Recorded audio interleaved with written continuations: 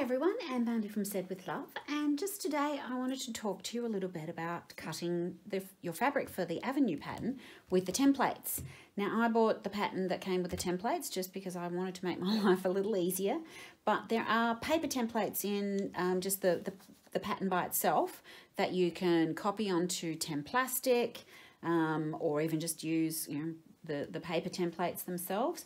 I just found that when it came to cutting out, I wanted to cut out all my blocks on my scrappy background fabric as well as my tree fabric using my rotary cutter, and the acrylic templates just make that easier. So the things that you'll need to work with the acrylic templates is obviously the pattern, because you need the pattern and the templates, your tree fabric, and I've chosen Winky Pot by Jen Kingwell, and I'm just using 3 charm packs, which should give me enough fabric hopefully. I've got a rotary cutter of 2 different sizes. This is my normal rotary cutter that I use all the time, the size 45, and this is a teeny tiny little rotary cutter which just helps me with some of the smaller things, and I've also just got a little mechanical pencil that's just got a nice fine lead in it as well. Okay, so let's get started. So the first thing I'm going to do is open up my charm pack, and I'll show you. Now I'm trying to maximize the use of my fabric because I want to use some of the extra little bits in the scrappy border later on. So I'm going to come down as close as possible to one edge. And I'm just going to use my normal rotary cutter for this one.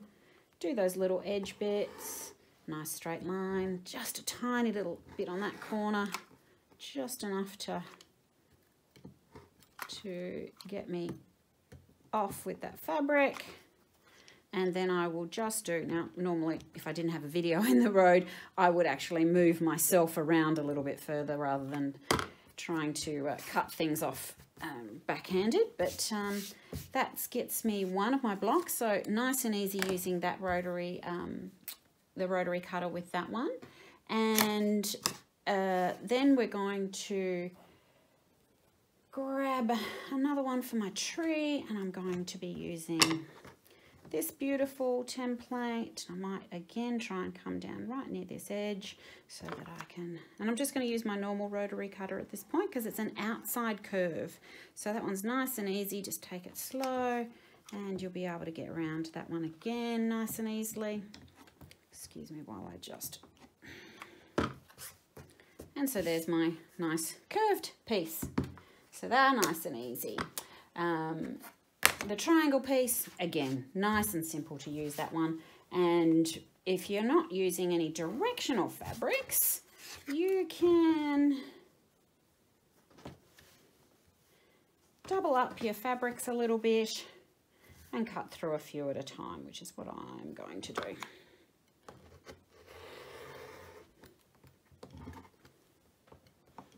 Oh, that was harder than I thought going backwards. As I said, I wouldn't normally do this if I didn't have a video camera in the way, but sometimes you just got to do what you got to do. So yes, don't try this at home. Isn't that the same? I'm just going to get that last little bit off, and I will turn it around because I took the little snip edge off, so it's nice and easy to line that back up again. Little snip edge off. And there we go. We've got lots of nice triangles cut as well. So all of those really easy to use with your normal rotary cutter.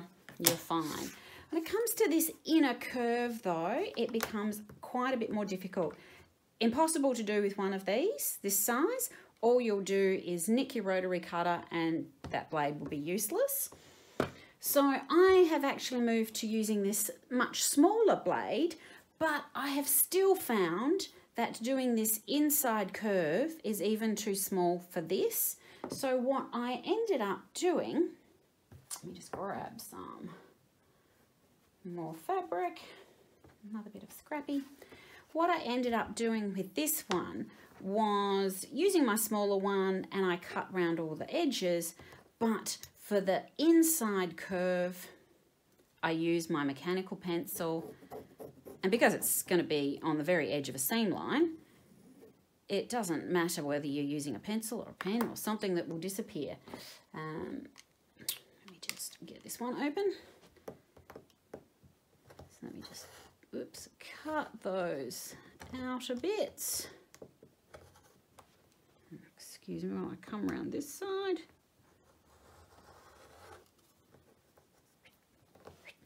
So I've cut those outer bits. I'm just going to move it a little bit so that it's a bit easier. But because I've done that inner line, I can line it up nice and easily. I can cut the end and those other little bits as well. And even that end one there. And then all I need to do is grab a pair of scissors, and I'm going to cut that last inside curve. I'm not going to nick my rotary cutter, and I'm going to save myself having to change a rotary blade because, boy, I hate doing that.